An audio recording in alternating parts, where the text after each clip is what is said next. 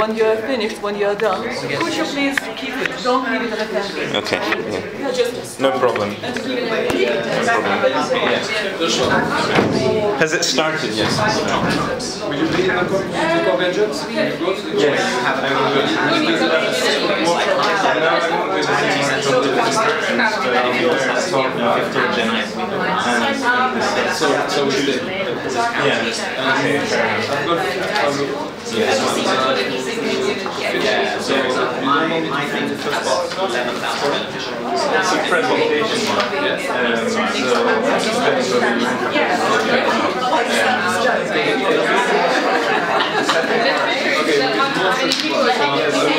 it's a video of the first part. But given that I don't have a projector no longer works. So that's difficult.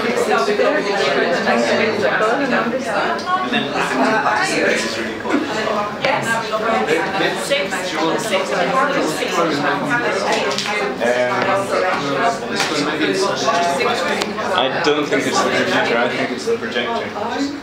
It's been on for quite a while, they turned it on. Hi. The projector is no longer on. Well, there seems to be a light, that's not possible. So anything you can do to alleviate that situation.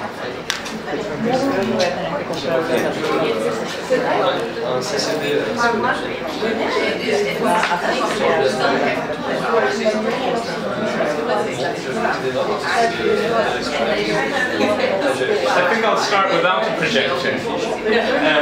Could we close the door? There's a door stop.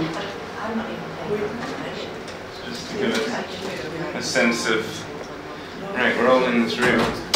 I'm very excited to see you all here today, and for the ecosystem of community action. Now, this is an abstract that I sent in approximately 8 months ago to the conference organisers in the full flush of enthusiasm of having joined this research project that I work on. Some of the results are actually on the tables in front of you. I promised a lot in that description, and I think quite a few are here because of that promise. The promise of describing all these different animals and types of community-based initiatives to you. I probably won't be able to deliver quite on that promise, but I'll do my best, and we can probably start thinking and exploring that concept of the different species of transition animals that there are. How many of you are familiar with the transition animal concept? No. No, okay.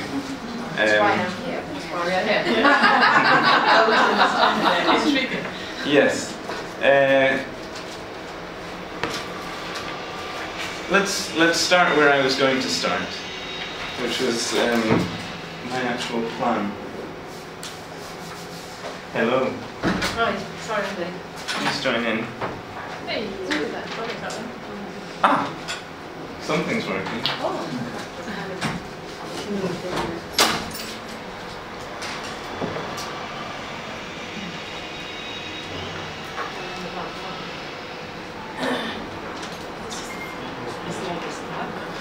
Hello. Yeah, so slowly. It's got 6 or If you at any points have any questions, or I'm speaking too quickly, or there are any points that are just unclear, please raise your hand and say so immediately, because if you don't understand something, it's quite likely that other people in the room have not understood it as well, and I haven't communicated clearly.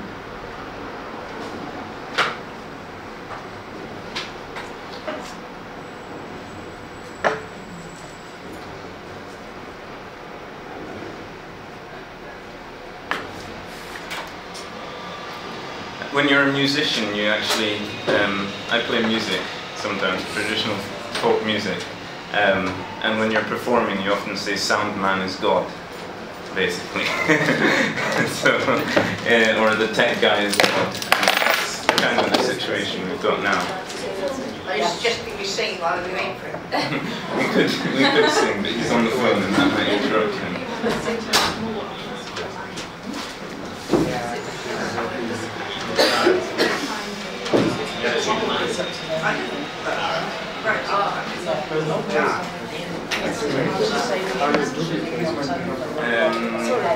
It's not my computer, so it might be that one. No, it might be that one there. Okay. I don't think.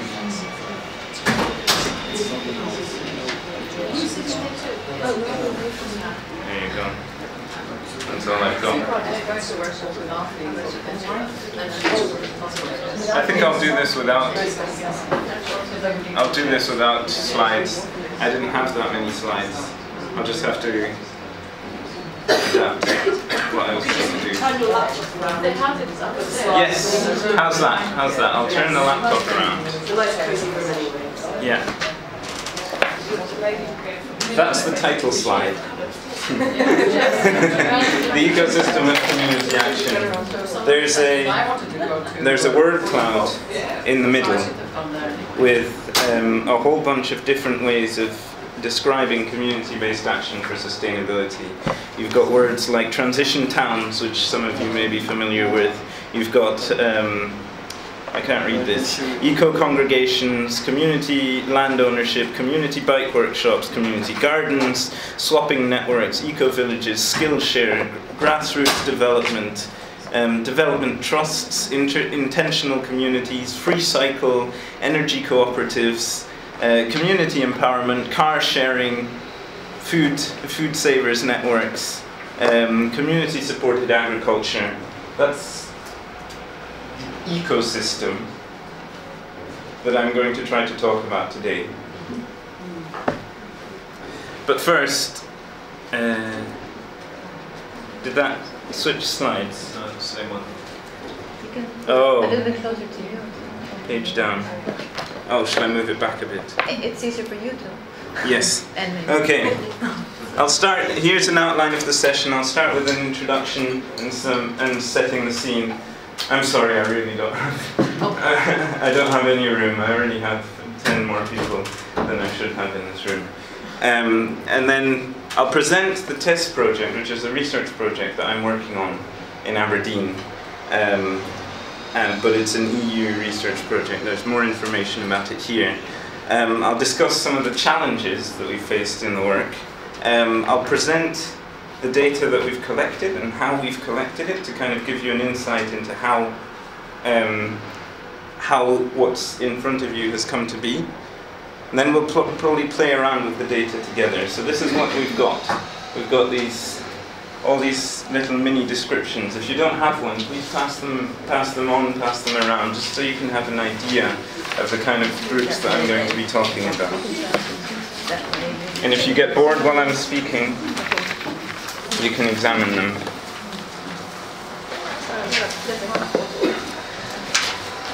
So I'll have a few ideas about how we can play around with that data. And then we'll try to think of ideas of how we can make that useful for the permaculture movement. And make this kind of research useful for the permaculture movement. So I'll start with me. No, I'll start with you. Just a brief reflection point. Why are you at this session?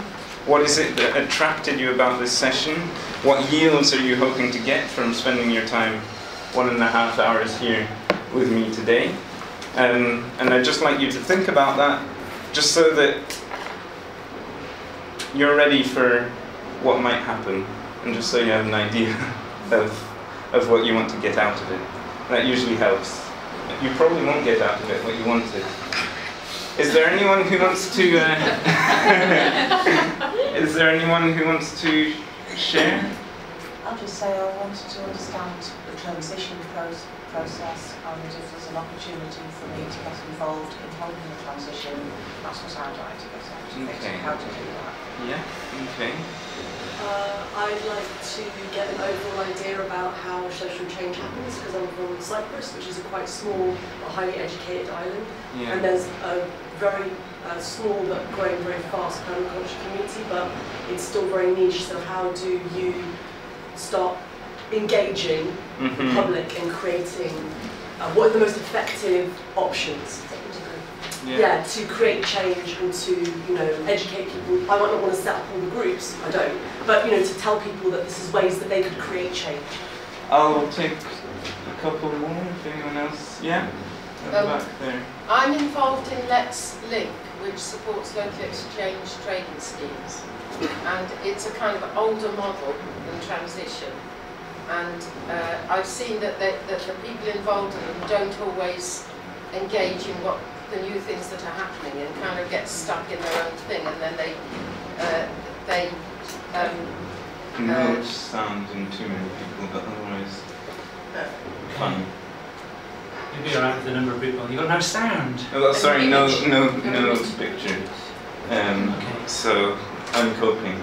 Are you? But it's not great. But yeah, we'll be alright. Will you? Yeah, I want to start now because it's 10 minutes in. So. Okay. You're fine with the number of people, that's alright. I am fine so long as they're fine. Yeah. Yeah. You want some more post-its? I'll probably be alright with the post-its. I can have you some post-its. They're probably just good for hanging on to rather than... Okay. And it's how to sustain them, because they tend to start and they're doing these exchanges, and then I think maybe people get to know each other and stop doing that, then it sort of tails off. And a lot of those projects have faltered. They haven't.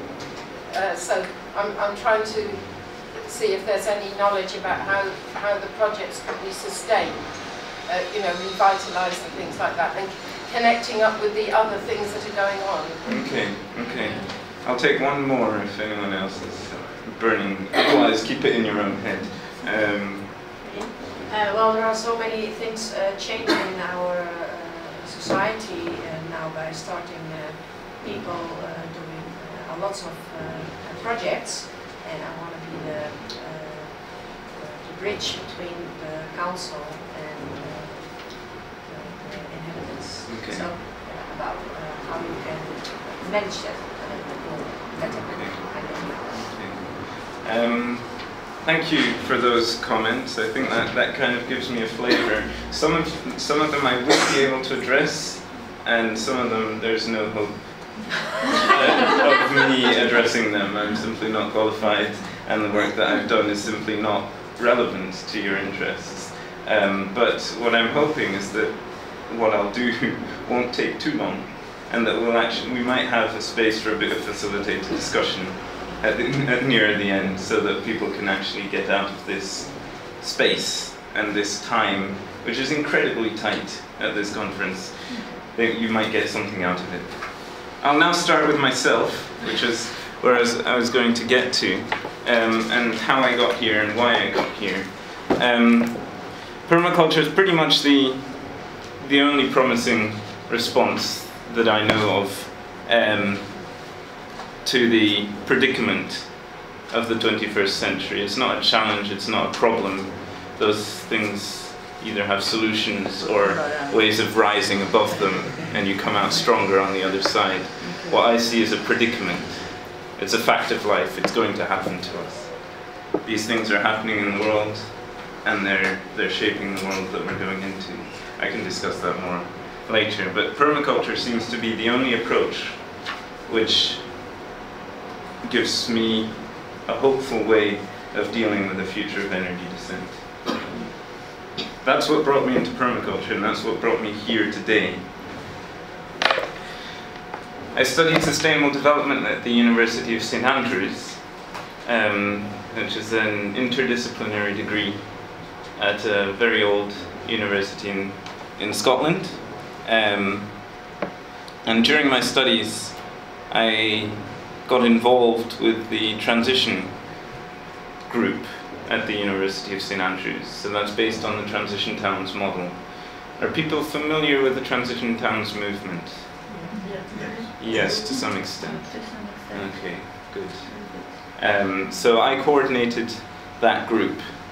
I then graduated as all students tend to do.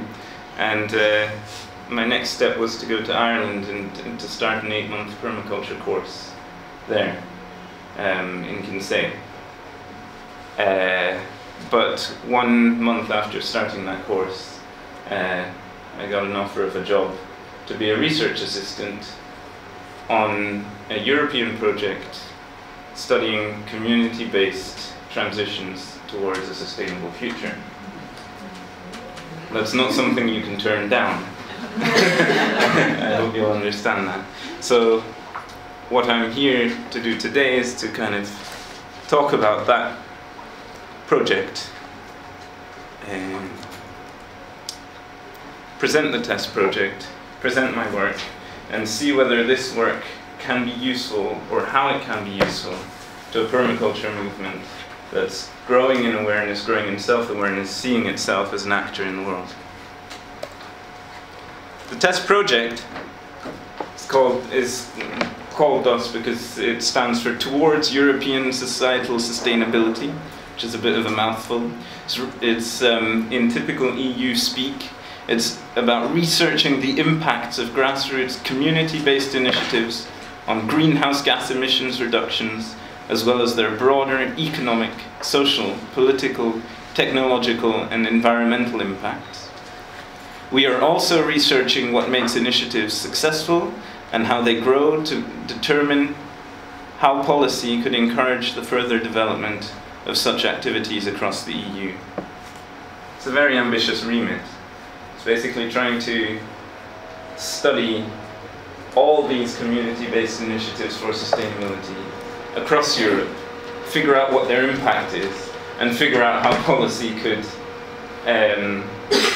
be improved to support such initiatives.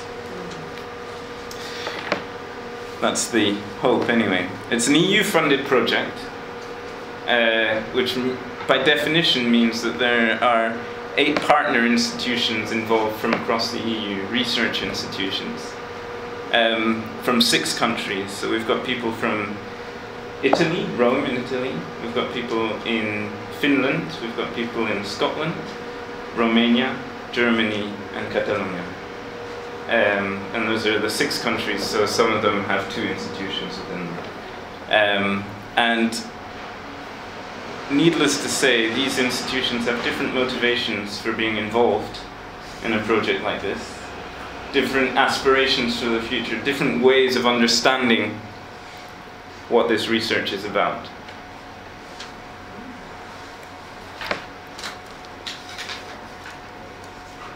But nevertheless, they managed to come up with a common kind of way of doing this research, way of trying to get to grips and trying to understand what was going on in Europe. They said, right, this diagram kind of explains it. Unfortunately, I don't have it up here. I could draw it well. It starts with an inventory, the ambition to kind of map all of these things that are going on, all of these community-based initiatives. The next step would then be to analyze their impact in some kind of numerical way, but also to do kind of interviews with them to kind of understand how they grow, what their history is, what their aspirations are, and so on. The 4th step is then to integrate all of this data into policy-relevant knowledge that can be communicated in some way. Encompassing all of this is the communication aspect, so trying to communicate with people and trying to explain how it works, and dissemination of these results. I was involved. By the time I got involved, the inventory had happened. They had gone through that process, and I had been hired to help with this numerical impact assessment and to help with the integration work, as well as to help with the stakeholder engagement stuff because of my background. I worked on some of the inventory work and did a report for the Scottish Government on the community-based initiatives for sustainability that were happening in and around the Aberdeen region, and I can talk more about that later.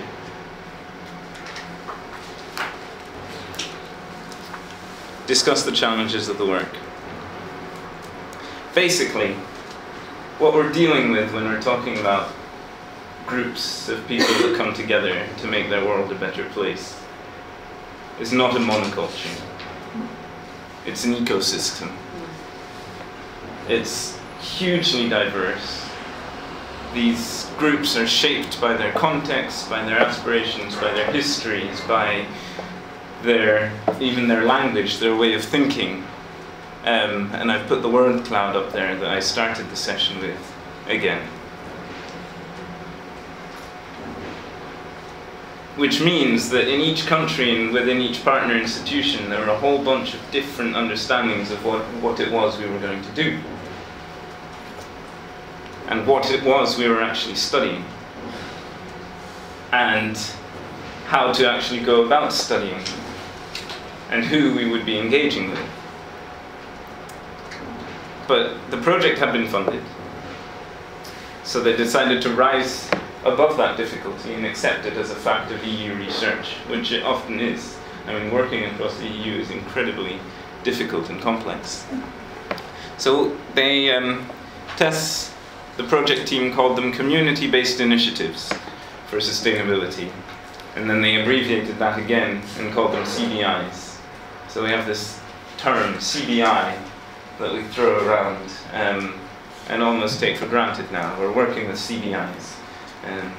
Can you spell that for those of us who can't hear you?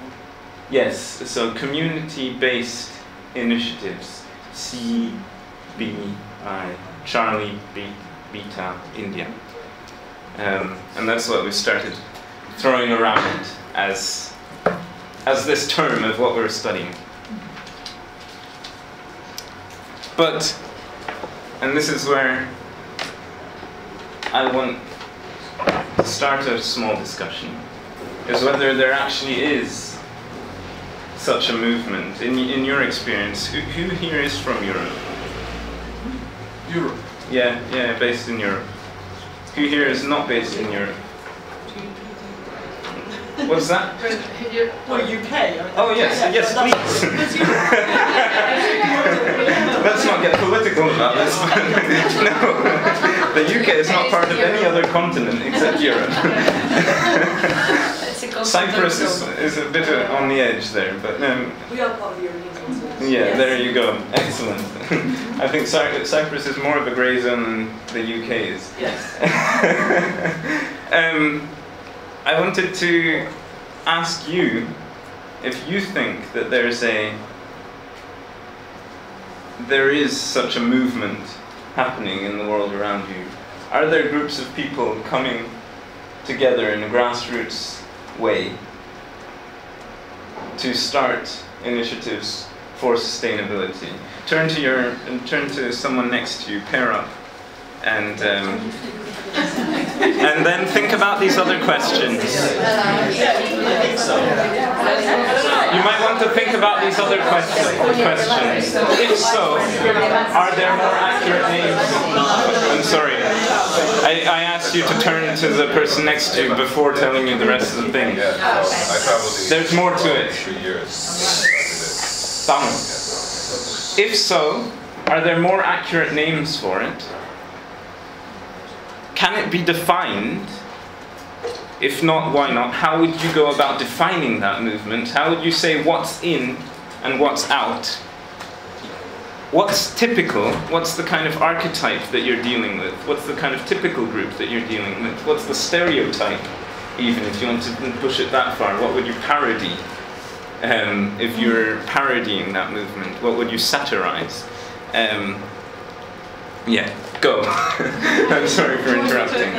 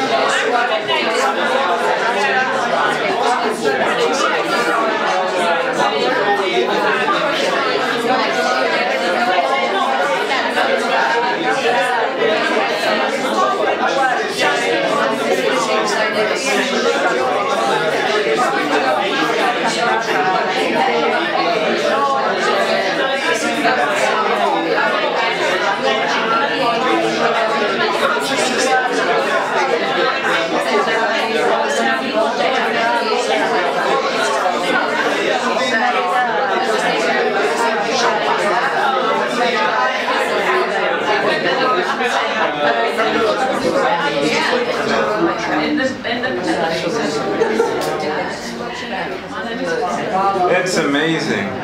It's just amazing. You get people who are all interested in the same thing, and you put them in a room, and you get them to talk. It's great. I don't have to do a thing. That's the way it works. I thought that since you're talking so well, and you've probably discussed quite a few of the answers to the question, would it be possible for you to kind of move round so that you're talking to someone else, and you can share what the two of you were talking about, and maybe get a couple of new insights before we try to bring it together as a group. So try to move around the room, or meet someone new, or just turn to the other side.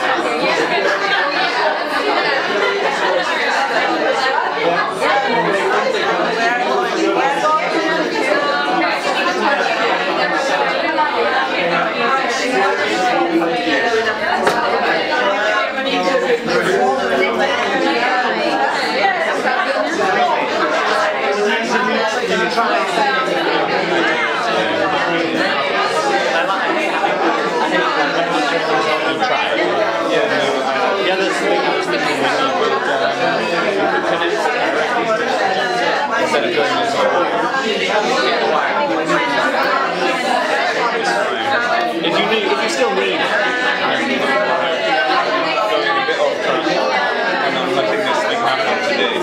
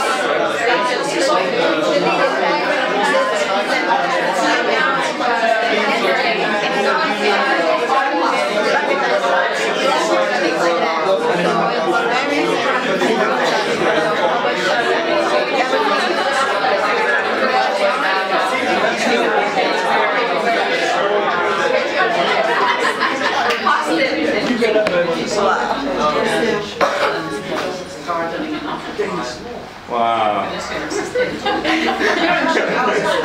Oh, it's just the energy in the room. I haven't experienced this kind of buzz of people just discussing something that they're familiar with. And I assume you were all on topic, yeah? Yeah, to some extent. Looking at this question, did anyone come up with any? No more question. Oh, has it gone? Oh, thank you. Did anyone come up with any answers? Is there a unified kind of movement? Not at all. Global co-village network. Okay, that's quite a specific example. What did you say? Global Village Network. Oh, okay. The Global Eco-Village Network is a network of eco-villages which has a global reach. And transition towns. yeah, transition towns has permaculture as an example. There are Co-housing. what's that? Co-housing. Co-housing does exist and has a kind of umbrella organization, doesn't it?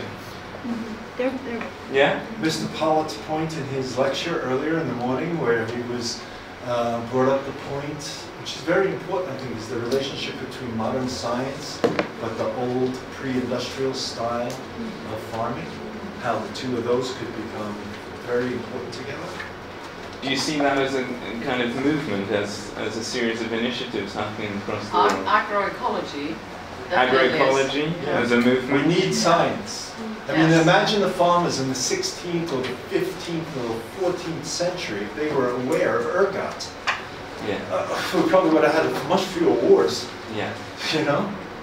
I mean, science is like a wonderful thing in regard to production, but at the same time, it often does not get balanced with sort of the holistic mentality that's prevalent within groups such as this. Thank you. Growing Hope is the overall initiative I see. We've got a culture which is swinging between denial and despair. And what we need is to gather up all these hopeful initiatives into a pattern which is big enough for people to recognise as an alternative to denial and despair. I think there's an overall movement which is not unified, not formally, which makes me think of Paul Hawken and Blessed and Rest, who talks about the movement without a name. And he actually talked about what's going on, because we have everyone wants their community garden now, and more people want to buy their food straight from the farmer, and it's a movement to me, but which is not formally structured. It's like this wave, just like rippling, and it's getting bigger. So yeah, the movement without a name. Is there a structure, the food growing, which connects farmers with consumers, and you get into family groups of like 20 different schools? There's so many models. That's one of the models, but it's not the only one. That's more applied in France. It's called AMAP, Association Mutuelle pour l'Agriculture Paysanne. But that is not the only one. We have green baskets in our city. We have people staying in the countryside, close to the countryside, who are delivering green baskets to the city without being a producer, and they're just facilitating the network. But it's an ecosystem. Any kind of animal that could exist in that ecosystem will pop up or sprout out because they have the niche. So it's about diversity, I think, in the end. Yeah. And you don't want a big organization, because otherwise you're back into the system we are having, which isn't working.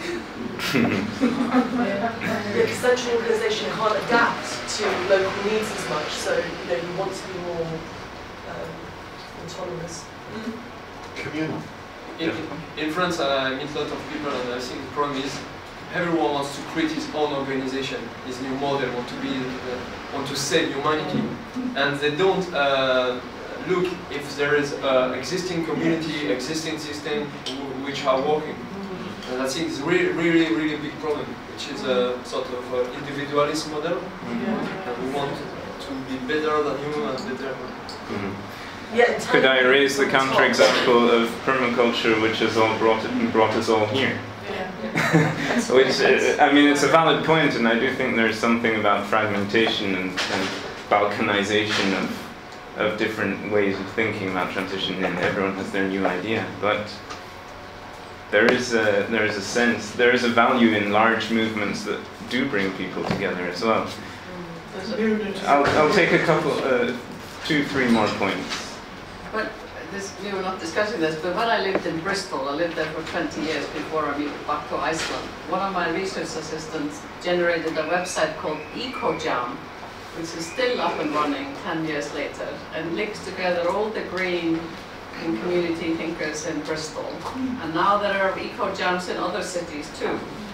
So it's possible to plug into that sort of a system for those who are interested in linking people together.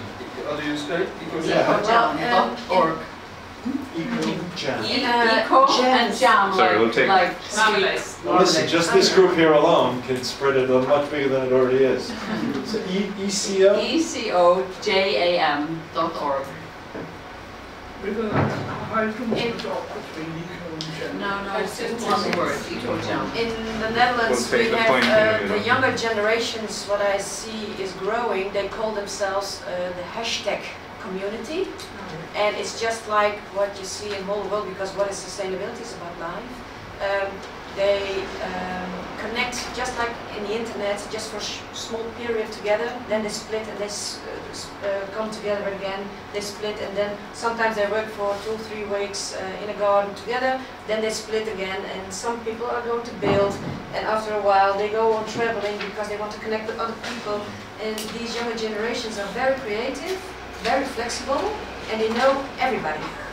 So it's really amazing how they, because I feel very old when I speak to these youngest, and it's really amazing. And I think it's also because I really do wonder how you can make a study of this, because in the city I live 100,000 people, and I can't even count all the projects are running over there in all the parts about sustainability. So how can you even count it? Does everyone know consensus hands?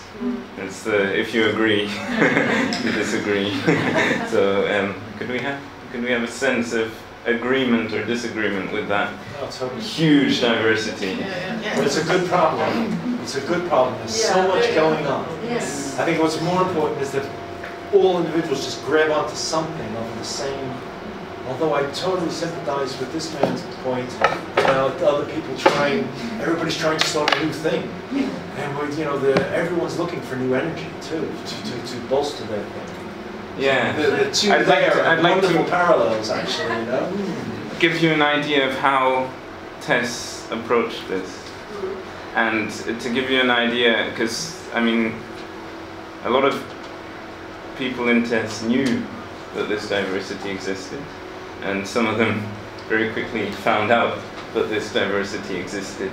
And they still wanted to study something. They'd been given money by the European Commission to study something and to come up with policy-relevant knowledge, which would hopefully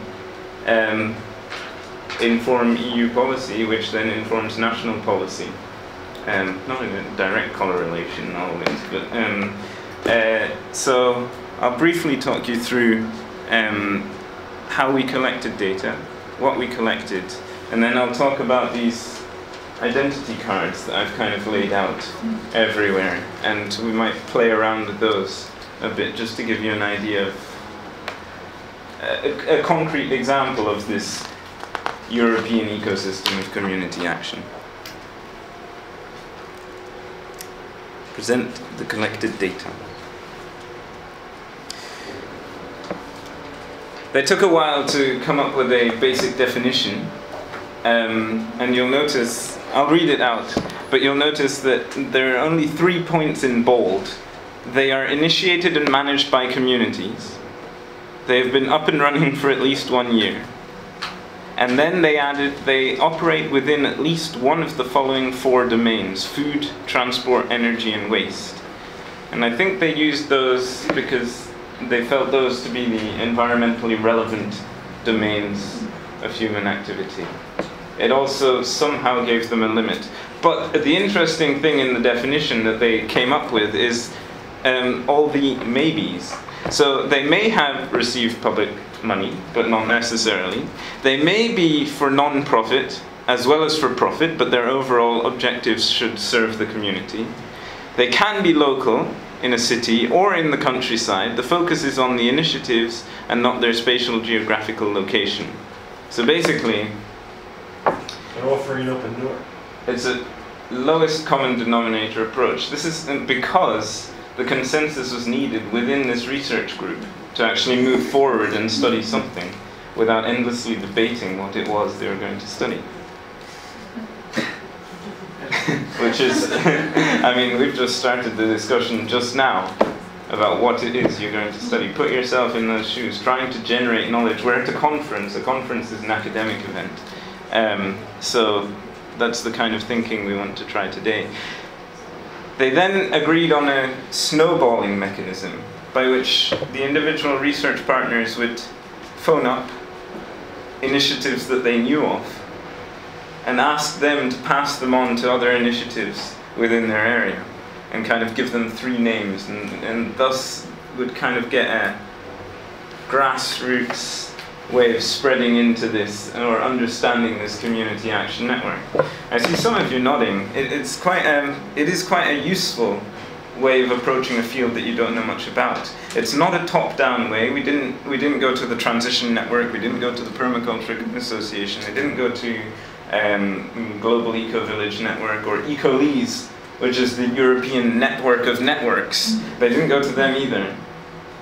They started instead from the bottom up. So they approached 618 initiatives. Now there are some exclusion criteria. Obviously refusal to participate and answer the questions. Obviously no response. A lot of these groups simply didn't respond. The email address was no longer active, or the phone number was no longer active. Too far from the study region, so that's a practical issue in that we couldn't actually get there to study them. In Finland, they went all over Finland and seemed to consider a 6-hour flight to a remote area to actually meet an initiative, a normal occurrence, which was interesting. And too recently started. So if they had started too recently, they had a criteria that they should be over 1 year old, and that was to be able to see if they had had an impact. The focus of the project being on impact. Yes. So if I understood, you choose organization, independent organization, because of, for example, you were speaking about AMAP in France, which is a network between people to buy food from producers. Yeah. So I think it's with all these criteria. Yeah. And we have maybe hundreds of that. Yeah, yeah. How can you only reach 680? What they did is they directly went to the groups active in their area, so the people active in their area, so the actual AMAP group, for example, and called them up rather than the central organization. And asked them for direct contact, the people that they knew personally, that they had direct contact with, rather than the groups that were part of the same umbrella organization. It's a different approach. I mean, another approach would have been to go to all of these network groups, but this is what they chose to do. And in the end, they got 269. So remember, they approached 618 initiatives, and they got 269 that actually filled out this first survey across Europe. Which first survey? This, there were some questions that they had to answer in addition to whether they knew other people. So basic information like the name, the age of the group, how many people were involved, that kind of thing, what they did. what then happened is that this snowball sample was then sampled again for impact analysis, because the whole point of the project was to see whether you could measure the impact, this collective impact of these groups across the EU. But to measure, to meaningfully report on the impact, you need to assume that the sample you choose somehow represents the wider body. Otherwise you'd have to sample every single group and analyze every single group. So they tried this disproportionate stratified random sampling, which is great.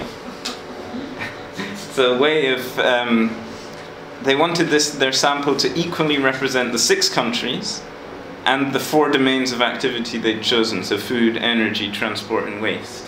And within those kind of criteria, that matrix, they wanted to kind of statistically represent this population that they had chosen of only 269 initiatives.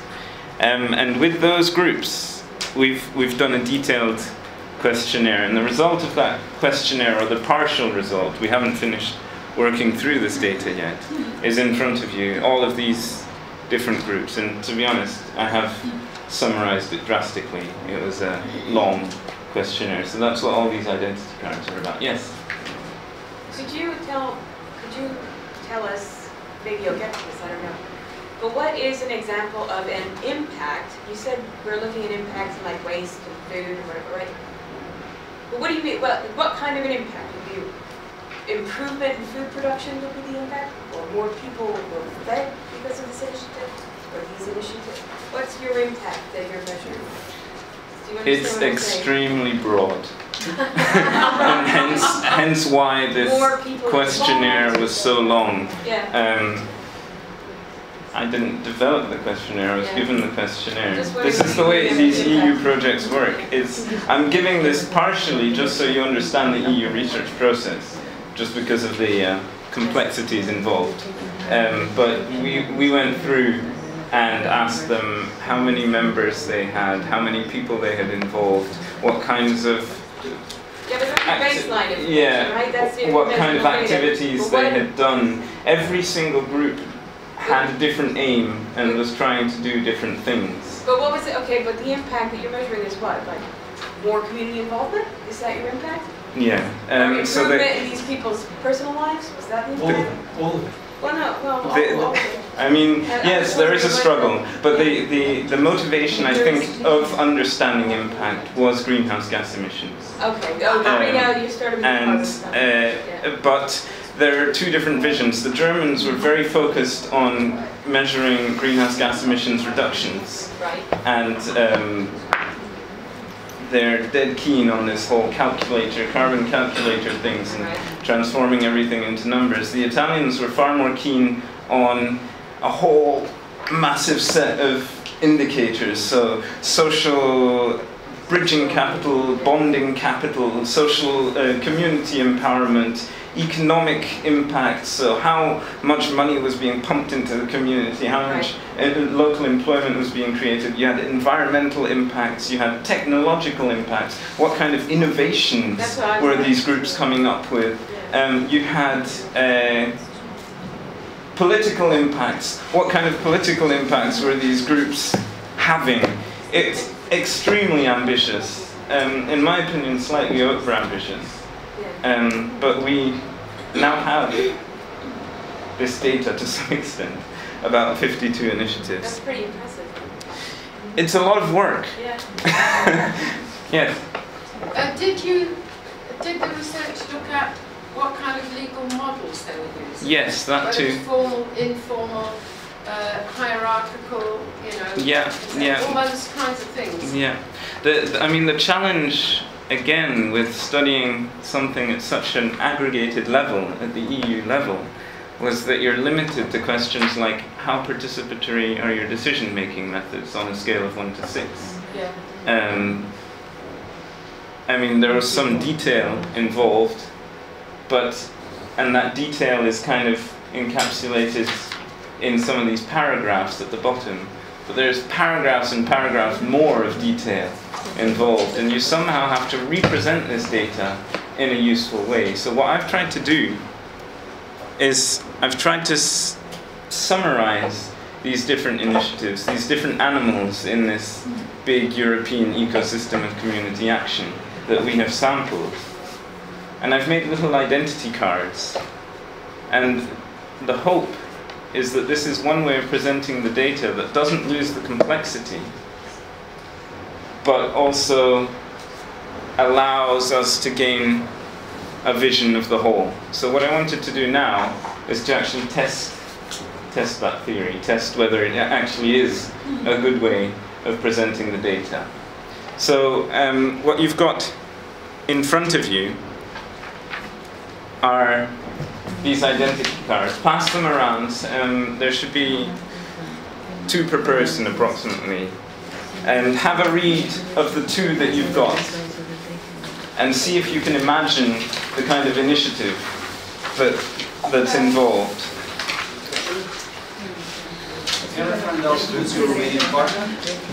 USD, Università de Suciana. Is that correct? Are you from Romania? Yeah. And some of my friends are here on the table. Does everyone have 2?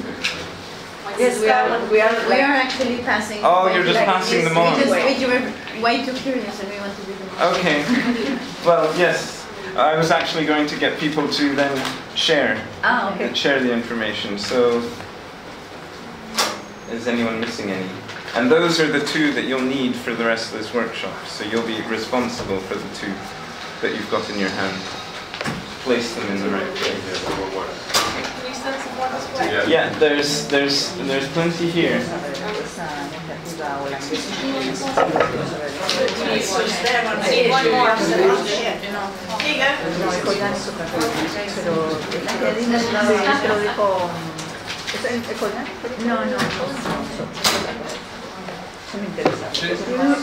At the moment, you communicate on the list of the structure. You have choose.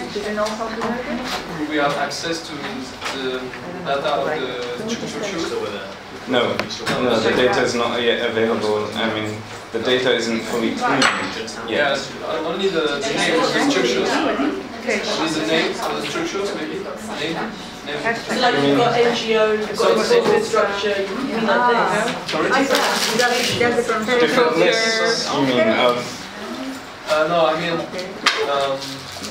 like a list of all these groups. Yeah. A list of all the groups. No, we don't even have that yet. Working in an EU project, as I have come to find out, is extremely challenging.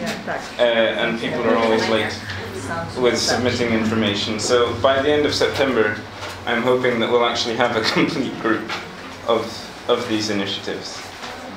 Did that answer your question? You're still looking for new... We're still compiling all the data that the partners have collected.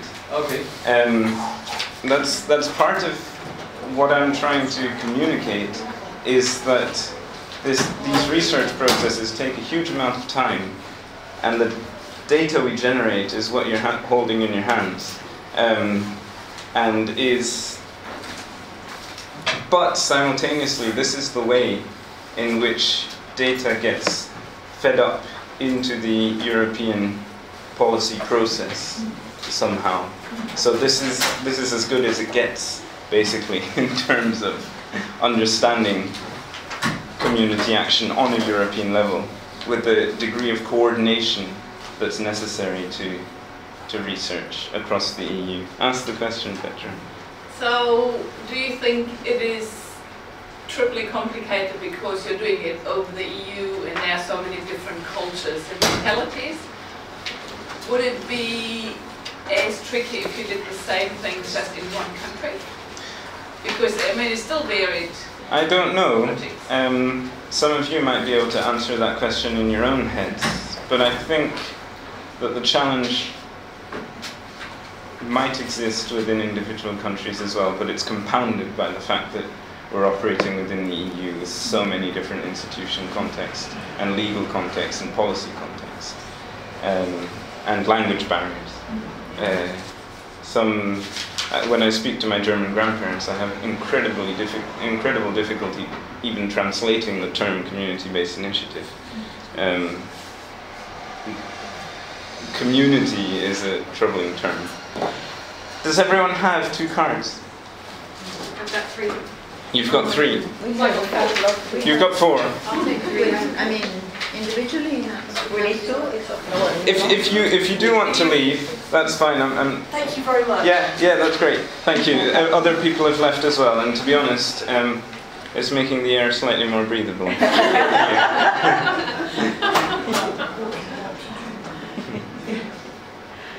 But you could spread out around the table. Okay, so I had a couple of ideas to help you understand.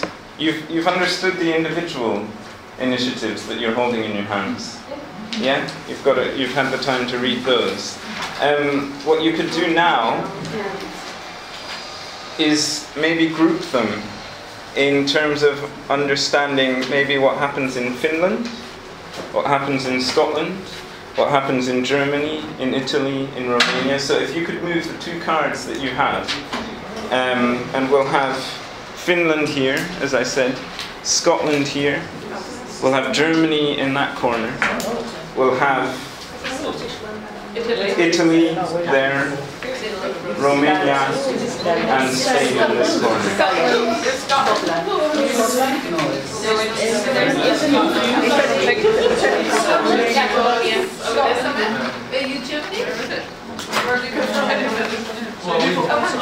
You repeat again. Spain.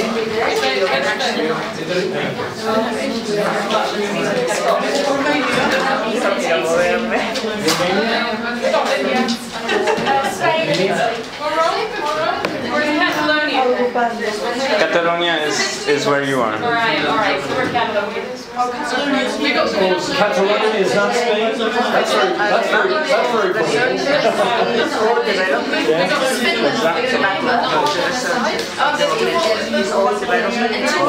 No. So some are sociologists, some are anthropologists, some are natural scientists, physicists for the greenhouse gas stuff, some are there's a huge variety of backgrounds and understandings of how to do research as well. Finland is over that way. Berlin, Germany, where's Germany?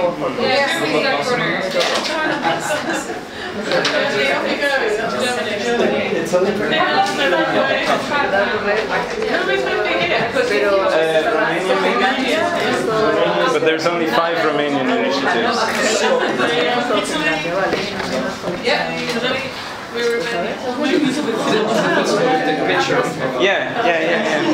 So the next step that you might want to try is to go around the different countries and be a bit of a tourist. So have a look at what's going on and try to get a flavour of the different countries. And I suggest standing up to do so. Well, once you've looked at the initiatives in a particular country. What do we do? Fred, what do we do? And why? Okay. So the idea is trying to get a feel for what's going on. Is this Germany? Yeah. Is try to get a feel for what's going on across Europe and in the different countries. So try to, as you look at each country and as you move around from Scotland to Finland to Romania to Germany to Catalonia, try to see whether there is a flavour or a type of initiative in that country, whether there is some kind of whole or possibly not. So looking for patterns. Looking for patterns, if there are any patterns. Well, you've only got 3 initiatives in Romania, so it's quite difficult. It's here. Romania is here. Where's Finland? Yes, here is also referred to. More for Finland. Okay. Can you please give them to? More for Finland. And I suggest once you've looked at one country, getting up and looking at another country. Is it because Is it because of the internet and people can just set up something and say there it is without having to go to an existing organisation? It's chaos. It's like you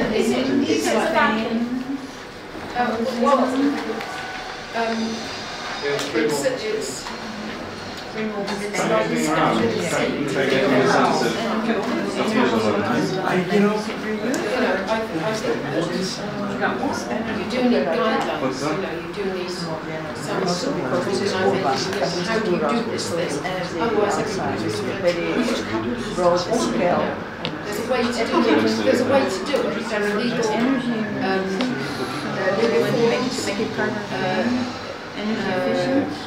what I've seen in the letter, they all go through the same process. Don't do that, do this, because that's what is happening. This is what we need to do. Education. You can't just make it up as you go along. And that would apply to many other projects. Learning from experience. So there has to be a sort of coalescence of the knowledge. This is like education, it's so easy to set up. You don't need to recycling. You just go to Finland's very concerned with lifestyle. The method of, it seems, housing. You don't have to ask anybody. You don't have to set up an organisation. You just say, I'm Twitter away, and you don't have to ask anybody or follow any guidelines. Just do what the hell you like. Very agricultural.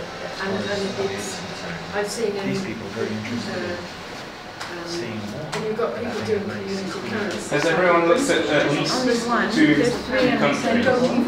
Well, that's part of that. What the heck are they doing? That's part of that. It's a bit hard to get around. They don't even talk to each other. This one is more like... Could I ask everyone to stand up just so that the movement is a bit more dynamic in the room? Yes, I am like... Yeah, stand up. I'd like to. I saw them just like in a folder. You couldn't do anything about it.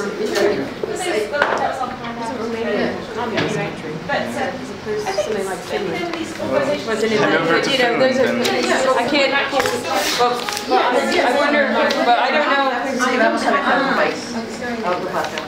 I wonder if the emphasis is like on, for example, the emphasis would be one stable organization, it's more of a sort of middle class, like we're going to go organic thing, the motivation. That's what I make sense. But because I think you're going to find the same types of groups you guys have already ascertained. Has everyone been a tourist in more than one country? I'm on the first. Okay. Have a look. Doesn't work.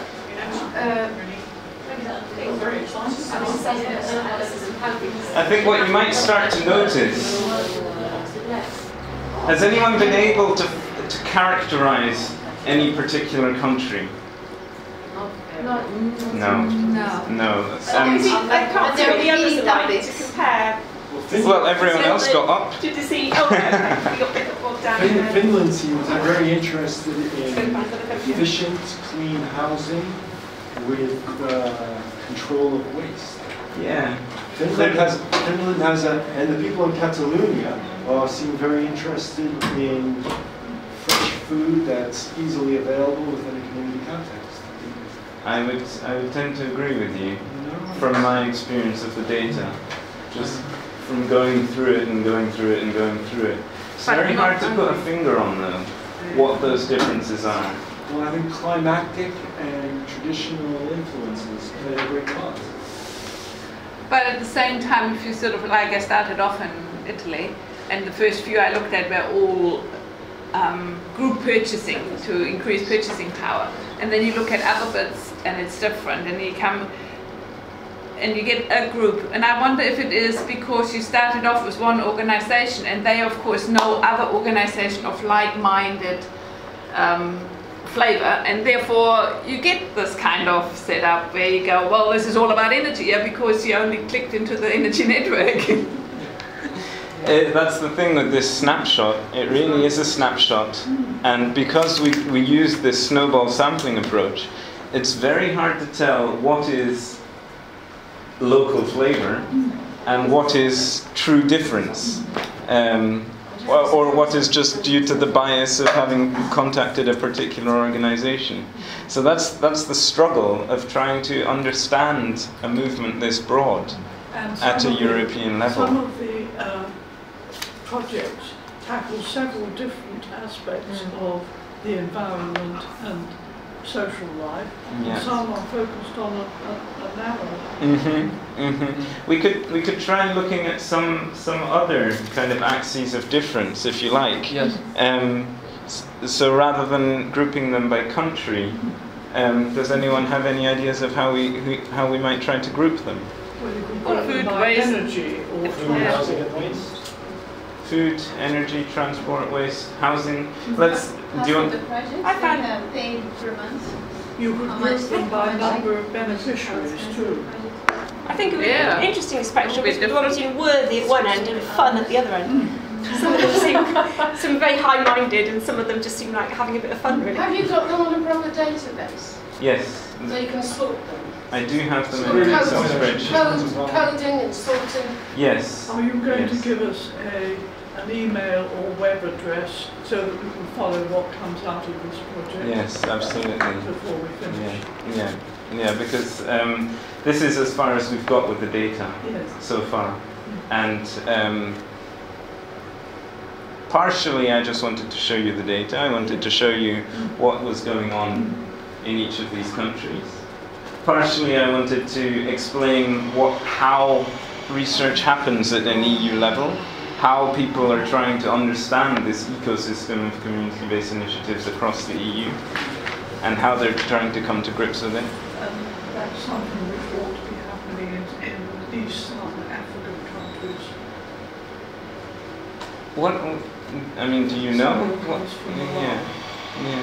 I'd be interested to hear what. And do you know how much effort you're asking the organisations to put to give into to participate? Yeah. Yes. Well, that's something that I've been very aware of.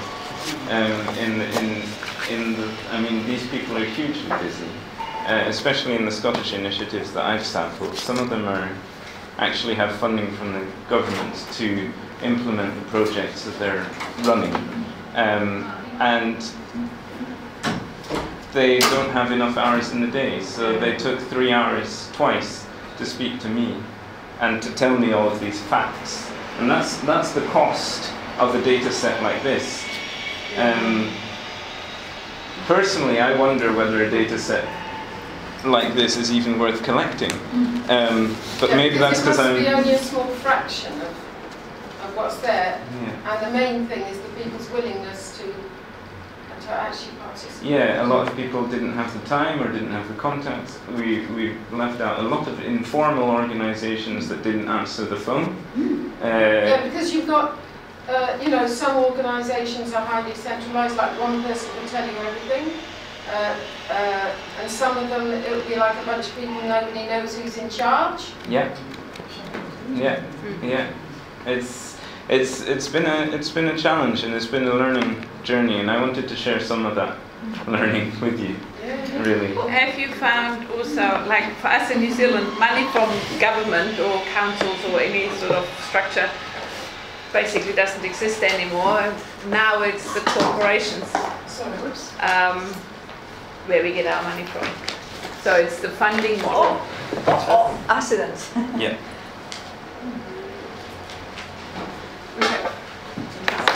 It's just water. Yeah, that's an interesting point about the money, because there's the lady in that building you mentioned it just off the cuff. One thing that does separate them all, the difference between volunteer and paid.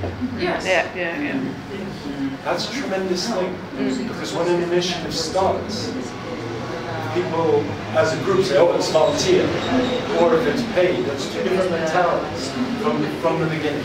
Yeah, and there's often a problem when you change from being a volunteer to having somebody who's paid, and how that affects the group. It completely ruins the organisation sometimes. One person, because what I've seen in Let's Groups, they're very rarely funded, but once it's funded or one person's, getting paid to do the work, everybody else falls away.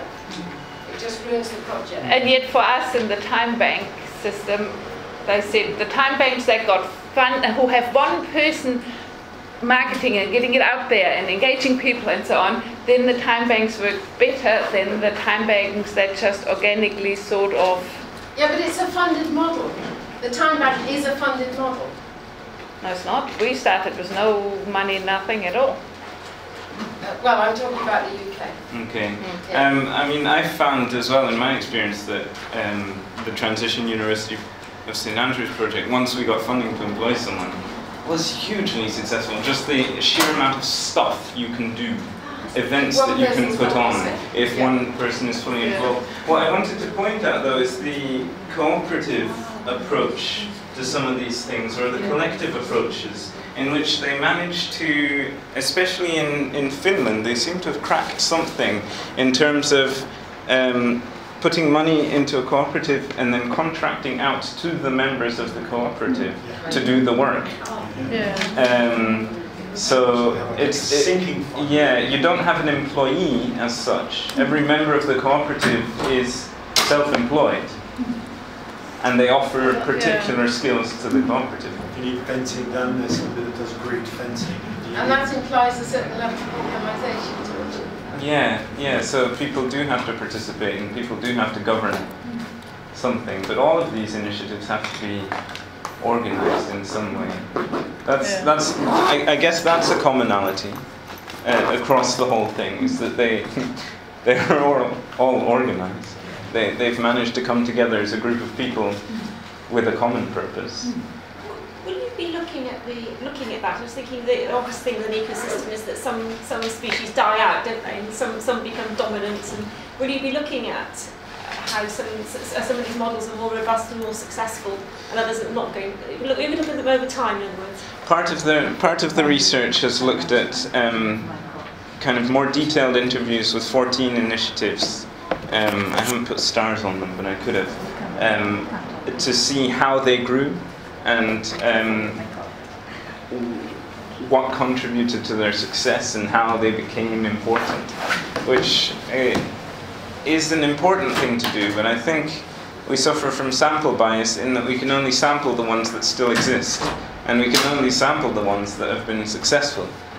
I think there's a lot to learn as well from a lack of success or non-existence, or... You could track those down, couldn't you? Because everybody would know somebody a group that had folded, or yeah. in a group that folded and then moved into another group that was working. Yeah. I've been in lots of groups like this that have, well, a bit like this, that have folded. Yeah. And then lots to learn from that. Yeah, I wonder if it's just part of the process. This kind of you grow, you live, grow, die, and out of the ashes comes something new, and all the time you're building fertile soil. I mean, you could run away with that metaphor, but you can't push metaphors too far. Although food chains might be pushing it too far. Yeah. Yeah, I can see a really interesting research project looking at one community and how, as you say, groups come and go, and also the relationships between the different groups is really interesting, and how they relate to the local authority. Yeah, so focusing on a particular area. Yeah, so looking at the ecosystem of a particular place. I mean, Tom Henfrey and I were talking about this yesterday, and he suggested that we can think of everything gardens, which is a permaculture kind of principle, or it's a statement rather, that just says that every entity shapes its environment to then enable other entities to enter that environment, in the same way that a tree growing creates habitat for other species. And he said, particularly in Bristol, for example, 30, 40 years ago, or maybe further back, there was very little. But now you go into Bristol and you breathe permaculture in the air, you know, that you breathe kind of greenness in. Greenness kind of happens. And expectations become expectations. Yeah. Which is a very important thing. And I'm up in Aberdeen. Aberdeen is the oil capital of Europe, and it feels barren at the moment, you know, and I'm really struggling. What sort of towns enable that to take place? Bristol is a town you can actually walk through. Yeah. Okay. But cause and effect is the good question there. Which came first? I mean, I think it's something about networking, and when we were discussing it earlier, it was, I think of it like a mycelium that's under the, not quite in view, and it's how people connect to each other, and the projects pop up here. If it's a healthy mycelium, then we've got a healthy network, and projects can come and go and succeed and benefit each other and break that. I mean, I work down in Plymouth, and since I've started in the mid-90s, I can see a huge difference of that networking and the results of the networking really that has enabled a lot more projects to come to fruition. And then of course the other thing that's happening is that the councils are changing how they think of Plymouth, and they're much more open to actually allowing people to have land and do projects than they were even 10 years ago. Yeah, I'm sure that's a big factor. Yeah, the economic behaviour of the local authorities. Yeah, and the fact that it's more economical for them to support community groups to take over a woodland or what in the city. We've got a big woodland. The Friends group has successfully turned a no-go wood, basically, into a community project with orchards and wildflower meadows, and it's now used by the community, whereas even 5 years ago it wasn't. Yeah, I mean that's a very interesting dynamic that's happening in the UK at the moment and other countries. And there's, I think it's worthwhile to share that there's actually a neoliberal kind of, or a critique of that idea that it's almost neoliberal in its approach to saying, well, yes, government should do less, and people should do more for themselves, and communities. Well, you've kind of taken people out of the equation, but you've replaced it with communities, and you say, well, communities should be doing more themselves, and it's kind of normalizing that thing that people should be doing stuff for themselves. I'm not saying that's a good or a bad thing, but it's that's kind of tying in. Loads of people are benefiting from it that couldn't care less. They don't even know they're benefiting from it. Just from the fresh air, the insects, the whole economy of the nature that's been improved by it. But it's also that thing about how does the community support those activists who are making it happen, so they don't burn out, so the project doesn't burn out. And I think it's very difficult in a big city like London because activists are not relating to their boroughs. They're not. They don't even. Most people, I do this in collecting names and addresses, most people do not know which borough they're in. When they fill in their name and address, they don't know which borough they're in. Yeah, I mean, we're focusing very much on the UK here, and the UK is unique in terms of the structure of its local government in Europe.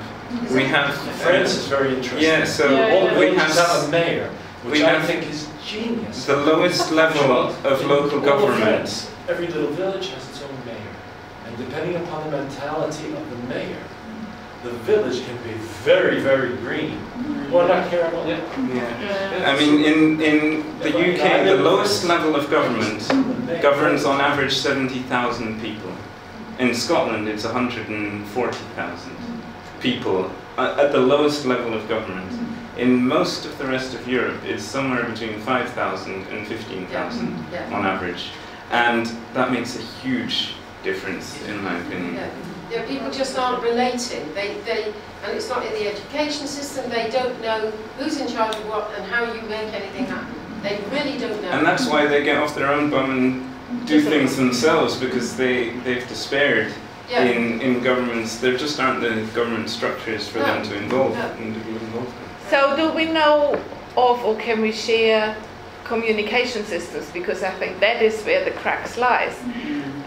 We are thinking for our town, how can we make something where people can go, I'm doing this, and I'm doing this, and I'm doing this, and then I find out what is actually going on, and where everybody can update this. I mean, on Facebook we have sort of something created, but the majority of our town is not on Facebook. So how do you link the others who are not electronically savvy? I just wanted to share something, because So I totally get where you're coming from. Well, one, the Facebook thing is actually really useful. My town is actually quite exceptional. All right, and I don't say this to say, it is, like, it's an exceptional little town that is extremely well organized. And two guys, right, two photographers in the town, went through and they documented, they actually took photographs of every single group in my town, all right? There's 3,500 people in my town. This is in North Wales. There were 180 different groups in this town. They put this out, this is Glenolphin. They put this in a book, a community book, actual book, they sell this book, right? Anyway, I just thought that was, it's just an alternative to putting people on Facebook. I thought it was absolutely a brilliant idea. And it gave you some idea of the diverse, the rich tapestry of activities and people in this, of the small amount of people, right? And how much was actually going on in that town. And we have a town, we do the International Eisteddfod, so we're famous for bringing people in from all over the world to come to sing in Wales. Like, this is a big event that's been going on since the end of World War II. But that doesn't exclude, like, that's our big showstopper thing, right? But you know, we've got the WI in there, you've got the, they even took the pictures of the volunteer firemen. They've got the, all the people that participate for the school groups, all the different, the Friends of the Earth group, everything. The church groups, and it is such a rich, I mean, I was really impressed that I lived in this little town and how rich and how interesting it was. And that we all gotten together and we're now Chittislow certified, which is another, like, Chittislow is another, like, environmental certification. It's based on a model of some village or community in Italy. And also, we're a fair trade town. So there's all these things. This is where all the business owners got involved. Everybody's very much involved. And they all do little things, like there's the Glenolphin Preservation Society that stood up against the edge of town supermarket, and there's, right, and there's the Welsh groups, and everybody sort of, they're all there, and they're all sort of tangentially working together, and they're sort of getting stuff done, and it's pretty amazing, because it's all behind the scenes, though. It's not stuff that you actually just see. But I think, and I'm going to pull this to a close now, and you're definitely welcome to continue the discussion afterwards.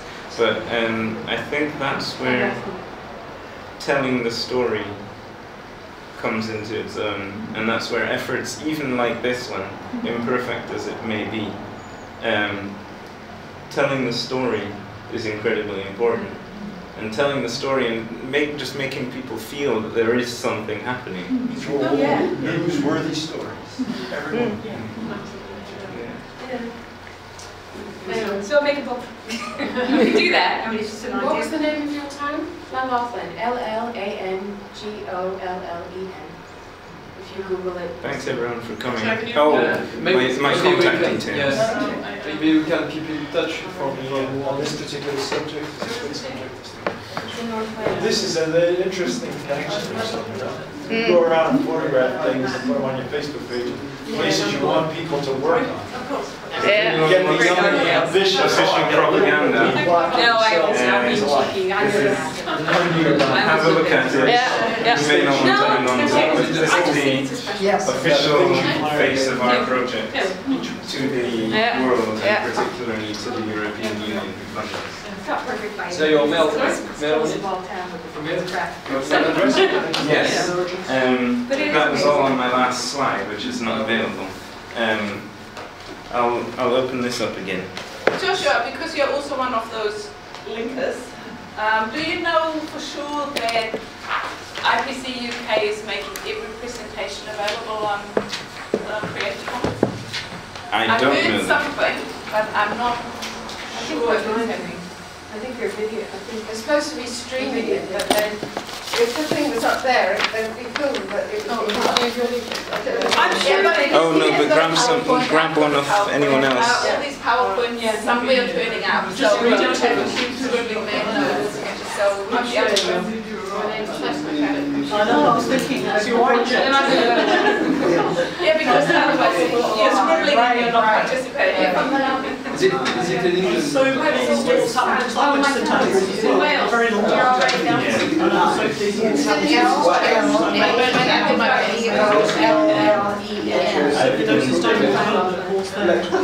Yeah, it's funny, everything gardens. These things, they build one on the other. They don't know where the seed came from, the first seed. Yeah, it's just this that's interesting.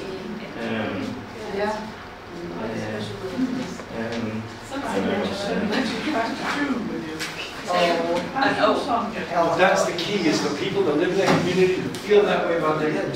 That's really cool. I'm such an It's true, you have to these people, you know, they have that sense of very many people went through their careers not knowing the transition. At the beginning of the year, they were Our village main story is nobody hears them. And so you need to turn this around and make this. I'm proud of. Yeah, you do actually. That's key. Well, in fourth year, my last year, I'm working with international development. a vague idea of what it was, but then from there to actually, yeah. That's an underscore. Oh, well, that's the teacher. It's really nice thinking of it as And I'm saying every so my town's perfect. struggle with You have the same podcast, But think about also get to a certain point and they break apart. So it's an awful lot of themselves. Yeah. It goes that way, it goes that way. Sometimes they're all with each other. Do you remember what you and Stuart were at the beginning? We're still going to look at The recession. Yeah, it was really about the ecosystem where we have to So how to grab that metaphor resonates. Do you remember your yields, your aims? So I description do you remember? Yeah, I was interested about the transition and yeah, I'm sorry, I didn't go into that. yeah, and think about sort of solution policy to make communities efficient. Yeah.